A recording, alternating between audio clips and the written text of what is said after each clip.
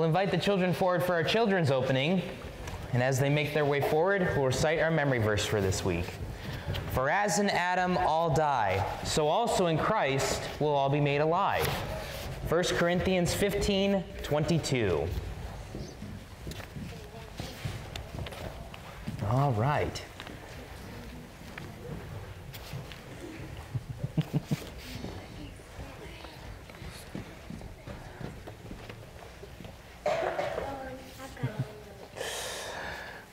Well, good morning, friends. Good morning, Vicar. Good morning, Vicar. Yep.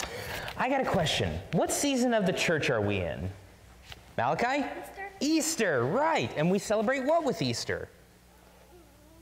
Malachi? The resurrection of who? Jesus. Yes, Jesus rising from the dead. Now, in the gospel today, we're going to hear about another account that takes place during the Easter season. How many of you remember a man named Thomas? Okay, a couple. What happened with Thomas? Did Thomas believe that Jesus had risen from the dead right away? No. Nope. Do we remember what he said?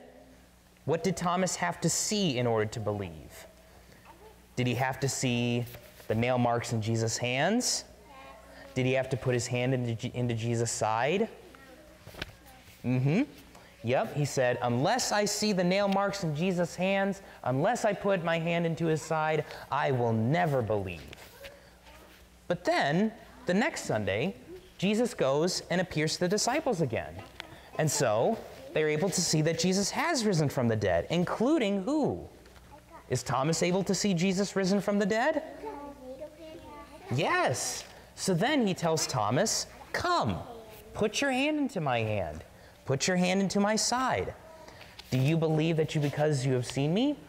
Blessed are those who have never seen and yet believe. So have we seen Jesus' hands? Have we put our hands into Jesus' side? But we still believe what? That Jesus is real, and more than that, that he has risen from the dead. Yes, this is a blessed gift that Jesus gives to us because of our faith in him. We believe that Jesus, not only is he real, but he has risen from the dead. And because of that, he gives us not only the forgiveness of sins, but everlasting life in him. All right?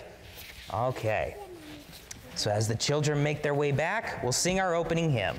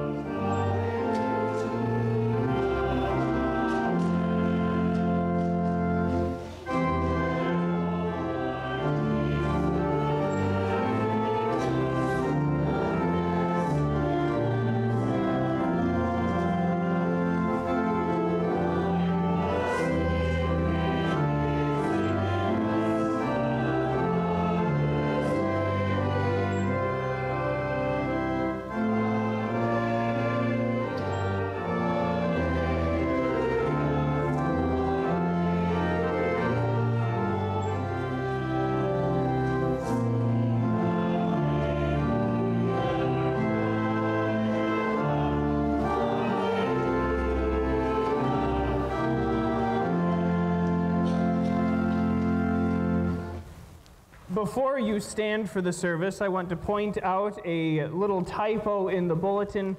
Following the Kyrie, the bulletin says we are to sing the Gloria in Excelsis, being that this is the Easter season. Instead, we will sing This is the Feast on the next page, page 155. So we will sing This is the Feast for the hymn of praise, following the Kyrie. Please stand for the service, which begins on page 151. In the name of the Father, and of the Son, and of the Holy Spirit. Amen. If we say we have no sin, we deceive ourselves, and the truth is not in us. But if we confess our sins, God, who is faithful and just, will forgive our sins and cleanse us from all unrighteousness.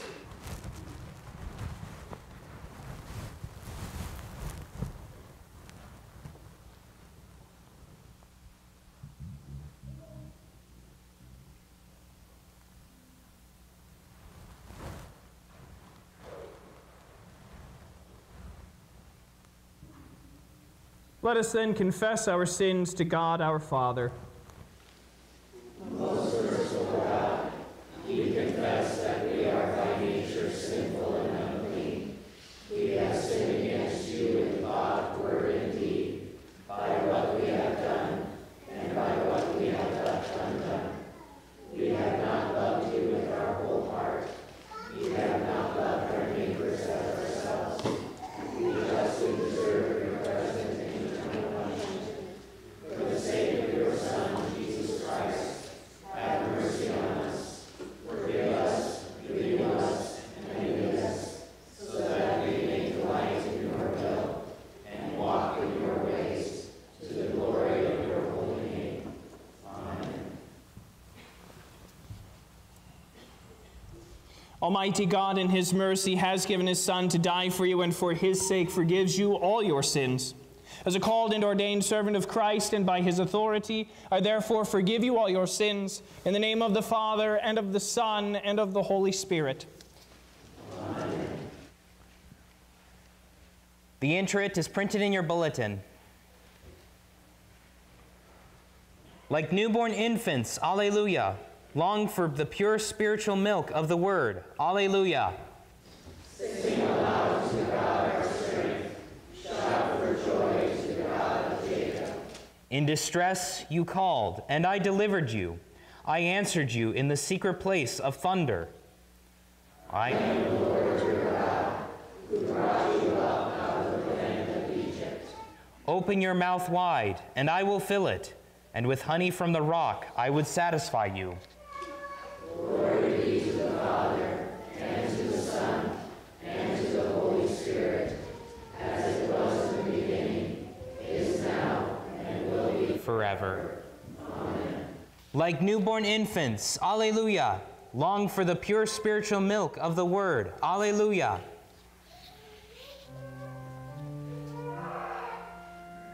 In peace let us pray to the Lord.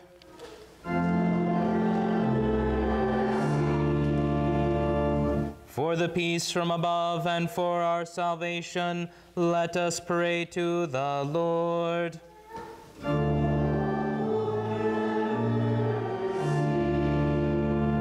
For the peace of the whole world, for the well-being of the Church of God, and for the unity of all, let us pray to the Lord.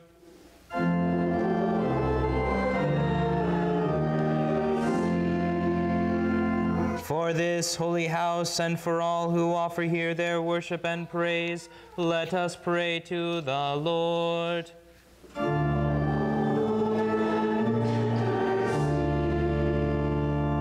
Help, save, comfort, and defend us, gracious Lord.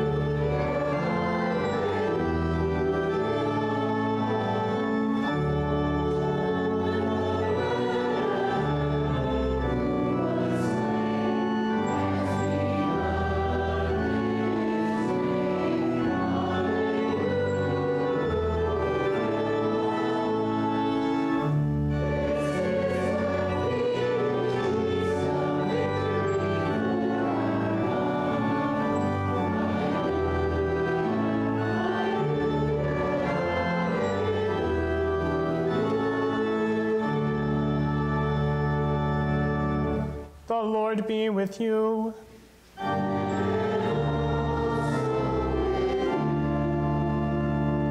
Let us pray. Almighty God, grant that we who have celebrated the Lord's resurrection may by your grace confess in our life and conversation that Jesus is Lord and God.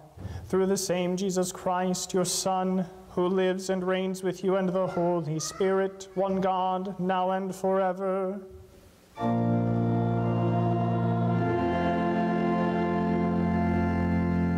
Please be seated.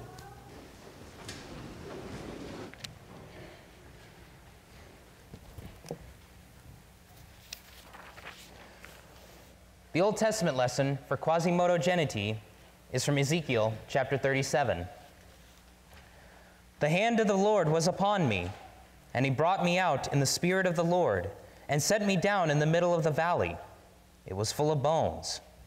And he led me around among them, and behold, there were many, very many on the surface of the valley. And behold, they were very dry. And he said to me, Son of man, can these bones live? And I answered, O Lord God, you know.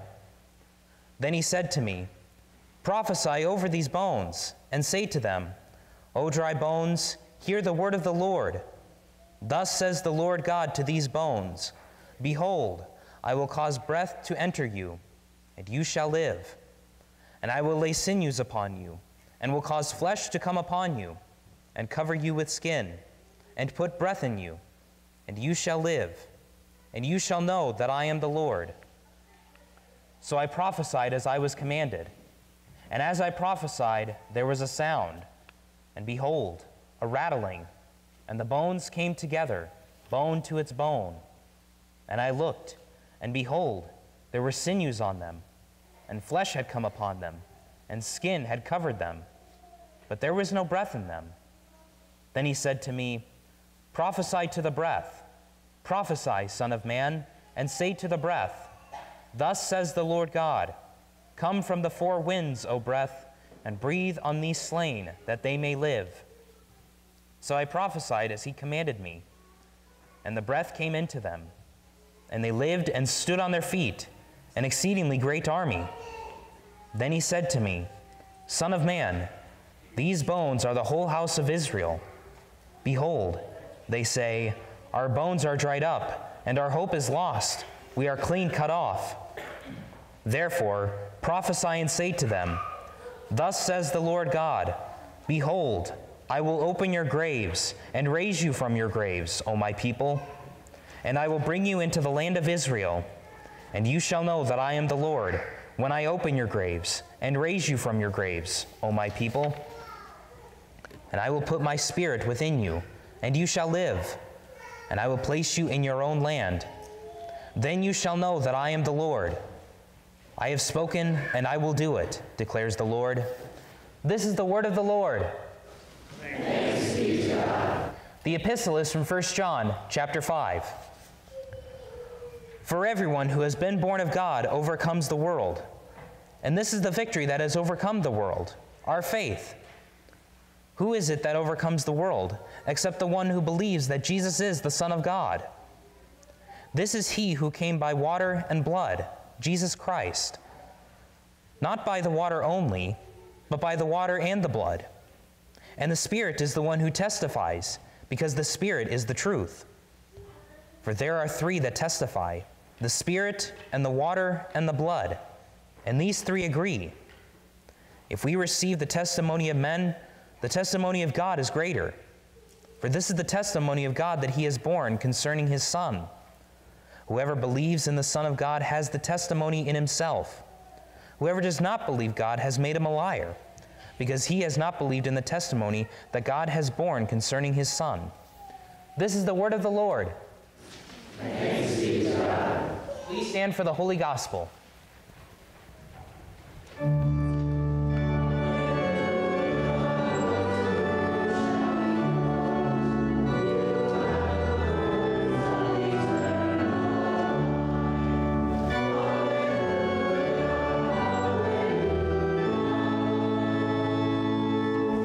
The Holy Gospel according to St. John, the 20th chapter.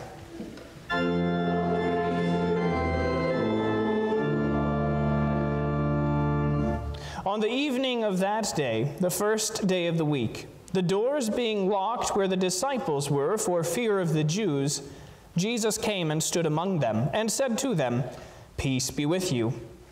When he had said this, he showed them his hands and his side. Then the disciples were glad when they saw the Lord. Jesus said to them again, "Peace be with you. As the Father has sent me, even so I am sending you." And when he had said this, he breathed on them and said to them, "Receive the Holy Spirit. If you forgive the sins of anyone, they are forgiven. If you withhold forgiveness from anyone, it is withheld." Now Thomas, one of the 12, called the Twin, was not with them when Jesus came.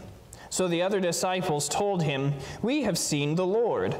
But he said to them, "Unless I see in his hands the mark of the nails, and place my finger into the mark of the nails, and place my hand into his side, I will never believe."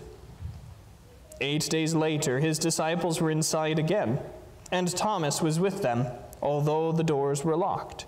Jesus came and stood among them and said, "Peace be with you." Then he said to Thomas, "Put your finger here and see my hands, and put out your hand and place it in my side. Do not disbelieve, but believe." Thomas answered him, "My Lord and my God." Jesus said to him, "Have you believed because you have seen me? Blessed are those who have not seen and yet have believed." Now Jesus did many other signs in the presence of the disciples, which are not written in this book, but these are written, so that you may believe that Jesus is the Christ, the Son of God, and that by believing you may have life in his name. This is the gospel of our Lord.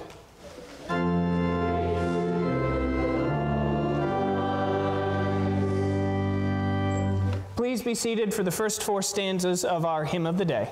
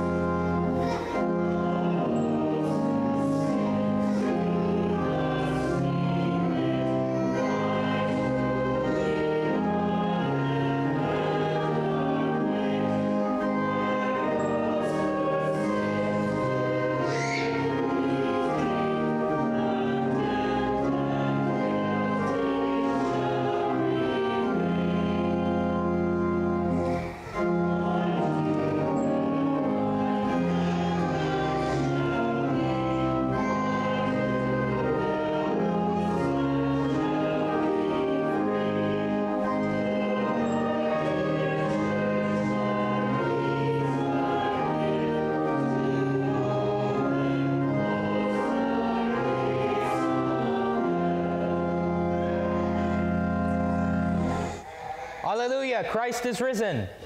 He is risen indeed. Hallelujah. A A few weeks ago, I preached on this passage for our Lenten Midweek series, looking at the office of the keys. Now that we're in the Easter season, we understand the context of the office of the keys. Jesus gave his disciples the Holy Spirit after the resurrection. He gave the Holy Spirit to send them to the church so that they would be able to forgive the sins of penitent sinners and withhold that forgiveness from the impenitent. The key to this passage is that Jesus gives you peace by forgiving your sins. We might think that an empty tomb would have caused the disciples to go into Jerusalem and announce the Lord's resurrection to everyone. After all, John later wrote in his first epistle, "If we receive the testimony of men, the testimony of God is greater." Peter and John had been told that the Lord had risen from the dead. They even confirmed this by visiting the tomb themselves and saw that it was empty. Surely they would have gone and told the other disciples and gone into Jerusalem with this joyous news. Even with an empty tomb, even with the testimony of two of their own, where do we find the disciples? Locked away in a room because they're scared. They feared that what the Jews had done to Jesus, they would also do to them. You might look at the disciples and think how cowardly they acted. But how many times have we kept our mouths shut because we got scared? We have been told that Jesus has risen from the dead. The Holy Spirit, baptism, and the Lord's Supper all agree to this. Yet we keep our mouths shut around our friends and our families because we get scared. We get scared that by telling our friends and family that Jesus has risen from the dead, that we'll be put on the outs with them and we'll look foolish. So, just like the disciples, we keep our mouths shut. Yet who came and stood among the disciples but their Lord and Master? And the first word that he speaks to them, peace to you. Peace because Jesus has forgiven your sins. Peace because he has risen from the dead. Peace because there is nothing left to fear. When the disciples see that it truly is Jesus by his pierced hands and side, they were overjoyed to see the Lord. Jesus speaks to his disciples peace after seeing them. Jesus gives you this peace by forgiving your sins. Jesus appears to you in his word and sacraments. He appears not to pronounce your condemnation, but to give you that peace that passes all understanding. The peace of knowing that your sins are forgiven. The peace of knowing that your death is not eternal. The peace of knowing everlasting life in paradise with Jesus. After appearing to the disciples, Jesus sent them out into the world. Easter was not to be locked away in a room. Jesus sent his disciples as he himself was sent. He sent them to his church to pronounce the forgiveness of sins. The absolution did not die with the disciples. Jesus is still calling faithful men and sending them to his church to forgive the sins of penitent sinners and to withhold that forgiveness from the impenitent. This is how Jesus gives you peace. He gives you a faithful pastor to exercise the office of the keys and grant you forgiveness by his word. It's just as when Ezekiel spoke to the dry bones. Without the word of God, the bones were completely dry, no life to be found in them. God sent his man Ezekiel to prophesy to the bones. When Ezekiel prophesied, the bones came alive, and they showed themselves to be the house of Israel, God's own people. God spoke his peace to them, telling them that their graves will be opened, and God will raise them from the dead. This same peace is spoken to you in the absolution. The pastor speaks to you as God's own people. Your sins make you as dead as the dry bones. God has sent his man, the pastor, to speak the absolution to you. Jesus pronounces the forgiveness of your sins and restores your life to you. you have the same hope that your grave will be opened and you will be raised, just as Jesus was and just as the bones were. Jesus gives you peace by forgiving your sins. The declaration that Jesus has risen from the dead has been spread out throughout all the world by faithful Christians. This comes to you by God sending his man, the pastor, to pronounce the forgiveness of sins to you. You have the blessed gift that because Jesus speaks his peace to you, you have life in his name. Alleluia, Christ is risen. He is risen indeed. Alleluia. Sing the last 4 stanzas of our office hymn.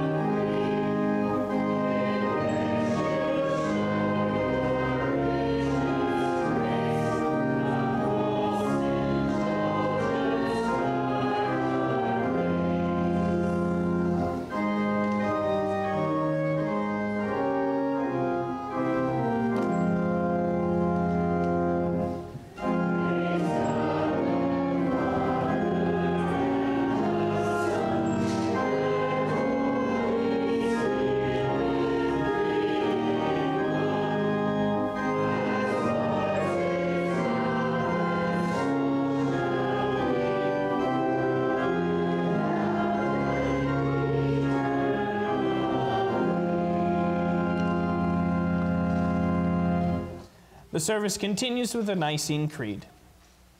I believe in one God, the Father Almighty, maker of heaven and earth, and all things visible and invisible, and in one Lord Jesus Christ, the only begotten Son of God, begotten of his Father before all worlds, God of God, light of light, very God of very God, begotten, not made, being of one substance with the Father, by whom all things were made, who for our sin and for our salvation came down from heaven and was incarnate by the Holy Spirit of the Virgin Mary, and was made man, and was crucified also for us under Pontius Pilate.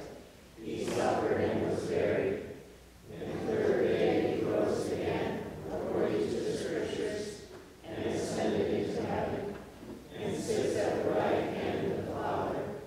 And he will come again with glory to judge both the living and the dead, whose kingdom will have no end. I believe in the Holy Spirit, the Lord and giver of life, who proceeds from the Father and the Son, who with the Father and the Son together is worshipped and glorified, who spoke by the prophets. And I believe in one holy Christian and apostolic church.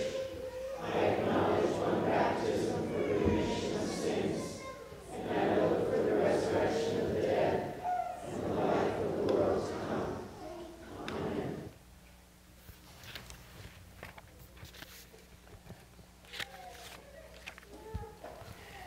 In our prayers, we pray for Janelle Deleski, recovering from a broken shoulder. We pray for Al Gross, Joyce Wheating's brother, who has been diagnosed with esophageal cancer. We pray for Jameson, Nebraska, healing a broken collarbone. We pray for Kevin Halsey, who is hospitalized.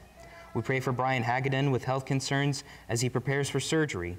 We pray for Susan Bellis, Karen Ritter's sister, showing improvement following a serious car accident. We pray for strength for Josh and Stacia Friesler, as both Josh and Stacia are deployed in the U.S. Army. And we pray for all those with continued health concerns, Kay Schmidt, Eva Tupker, and Kathy Struck. Let us pray for the whole Church of God in Christ Jesus and for all people according to their needs.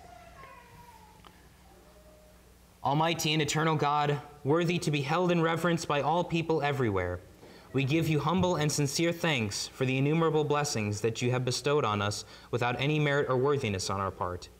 We praise you especially for preserving for us your saving word and the holy sacraments. Grant and preserve your holy church throughout all the world in purity of doctrine, and provide faithful pastors to preach your word with power. Help all who hear the word rightly to understand and truly to believe it. Send laborers into your harvest, and open the door of faith to those who do not yet know you. In mercy, bring to repentance the enemies of your church, and grant them the amendment of life. Protect and defend your church in all tribulation and danger. Strengthen us and all fellow Christians to set our hope fully on the grace revealed in Christ, and help us to fight the good fight of faith, that in the end we may receive the salvation of our souls. Bestow your grace on all nations of the earth. Bless especially our country and its inhabitants, and all who are in authority, especially Joseph, our president, and Kimberly, our governess. Let your glory dwell in our land, that mercy and truth, righteousness and peace may abound in all places.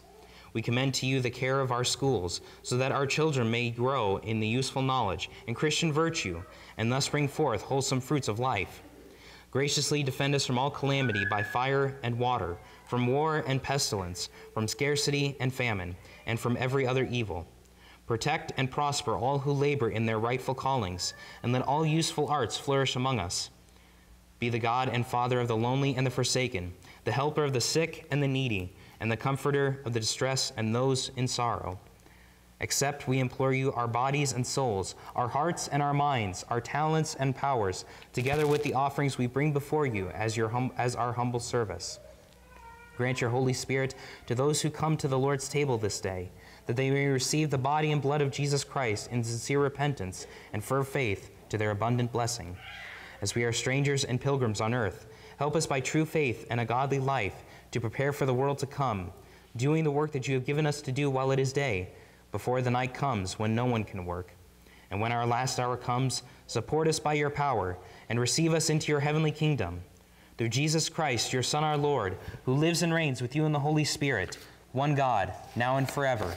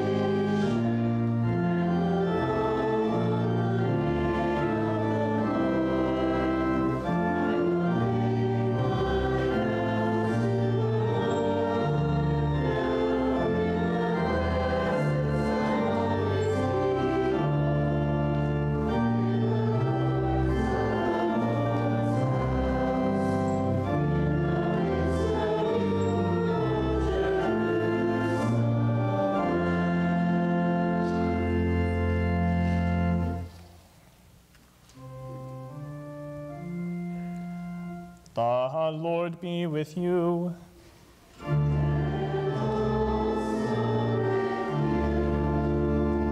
Lift up your hearts.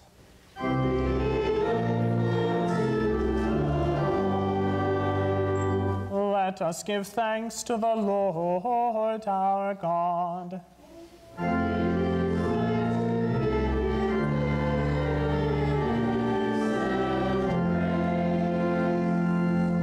It is truly good, right, and salutary that we should at all times and in all places give thanks to you, Holy Lord, Almighty Father, everlasting God. And most especially are we bound to praise you on this day for the glorious resurrection of your Son, Jesus Christ, the very Paschal Lamb, who was sacrificed for us and bore the sins of the world. By his dying he has destroyed death, and by his rising again he has restored to us everlasting life. Therefore, with Mary Magdalene, Peter and John, and with all the witnesses of the resurrection, and with angels and archangels, and with all the company of heaven, we laud and magnify your glorious name, evermore praising you and saying,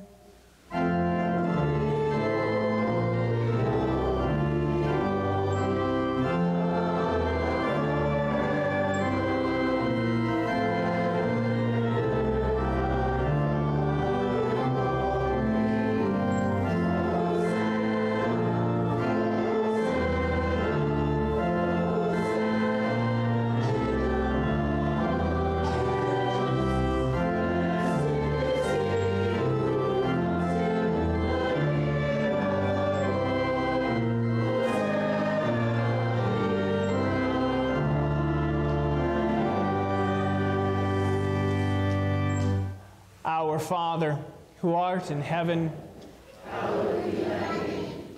Thy kingdom come, thy will be done, on earth as it is in heaven.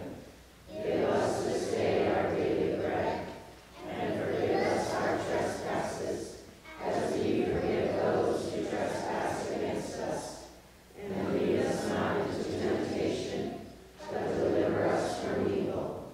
For thine is the kingdom, and the power, and the glory, forever and ever. Amen.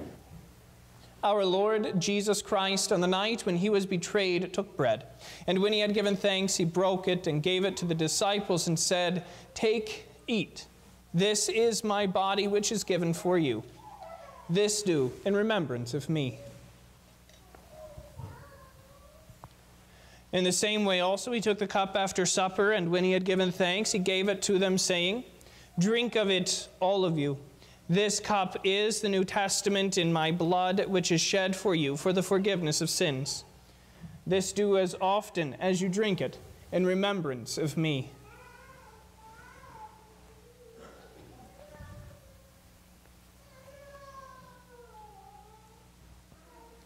The peace of the Lord be with you always.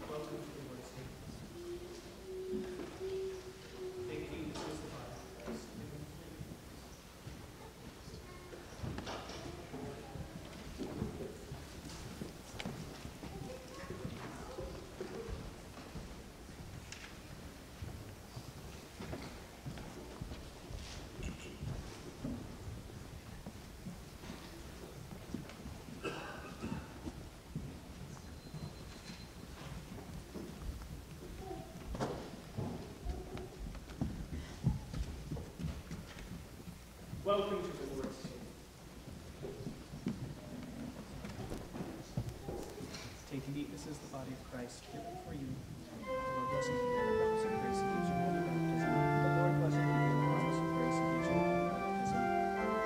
This is the body of Christ, give it for you. The Lord bless and keep you in the promise of grace and gives you holy baptism. The Lord bless and keep you in the promise of grace and gives you holy baptism. This is the body of Christ, given for you. This is the body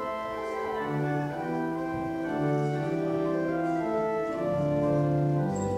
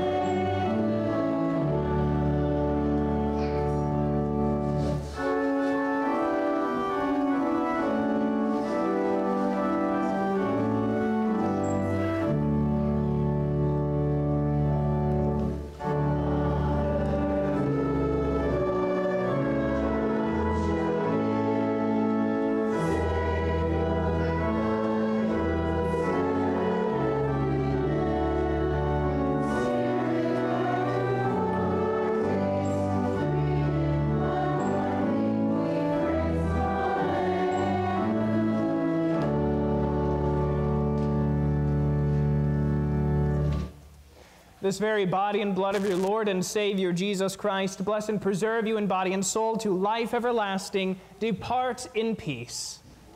Amen. The service continues with thank the Lord and sing his praise.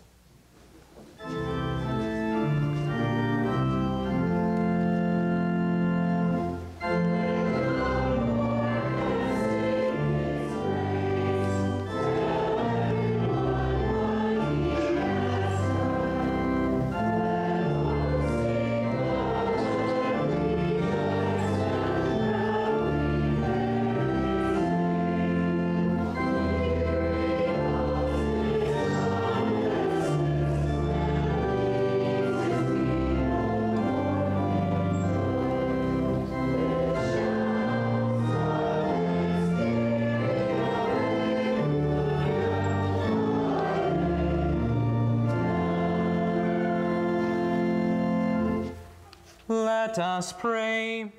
We give thanks to you, Almighty God, that you have refreshed us through this salutary gift, and we implore you that of your mercy you would strengthen us through the same in faith toward you, and in fervent love toward one another. Through Jesus Christ, your Son, our Lord, who lives and reigns with you in the Holy Spirit, one God, now and forever.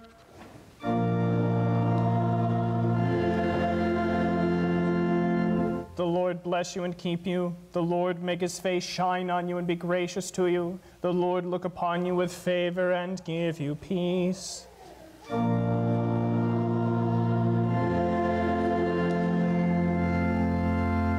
Please be seated for the closing hymn.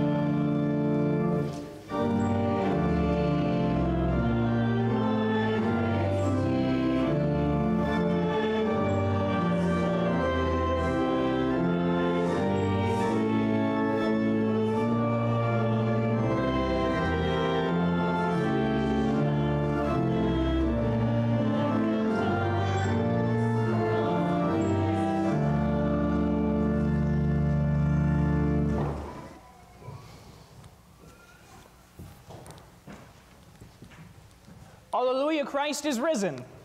He is risen indeed. Hallelujah. As far as announcements go, the Hawkeyes women's basketball team is playing this afternoon at 2 o'clock. We'll see you later. No. I'm teasing. There are a number of announcements, of course. Circle lesson leaders will be meeting this Tuesday to go over the lessons with the vicar to bring those continuation of the study of the book of Philippians to their circles. So please, circle lessons leaders, make sure that you're there. If you're not able to be there, please talk to another lady in your circle to make sure that she can be there in your stead. I Vicar's doing a wonderful job with the study on Philippians, and I hear only good things and only good reports about that as well. You know, that's really about it. I do want to remind everybody that Church Game Day is happening again this month. It went well last month, so we're doing it again on April 14th from 3 to 5. Just bring yourself if that's what you want to do. If you want to bring a game to share, then bring a game to share. If you want to bring a snack, then do that. But if you just want to bring yourself, do that. I also wanted to make sure everybody was aware of the conference that is being put on by the LCMS National Mission Office. They are giving the conference entitled The Created Male and Female in His Image Conference. And you don't have to be there physically. There is a way to register for it for free and attend it online. So please read the announcement for that in the bulletin. Church Council will be meeting on April 24th at 7 o'clock in preparation for the quarterly voters meeting, which is April 28th after our service, and there will be a potluck following that. So please make sure that you are there at least for the food. We are having, I was assured by our district president this last Monday that we will be receiving a new vicar. Not that this one isn't doing a good job, but we have to kick him out sometime. So we will greatly anticipate receiving the assignment for the vicar. If you are able to come, we are having a watch party on April 23rd at 6 o'clock. I still need to negotiate with the study guild over who gets the social room. But wait for that arm wrestling match a little later. I think that's about it for announcements. Is there anybody else who has an announcement to share with the family of God? Well, good. Lena gave up on me, so God bless you all this week.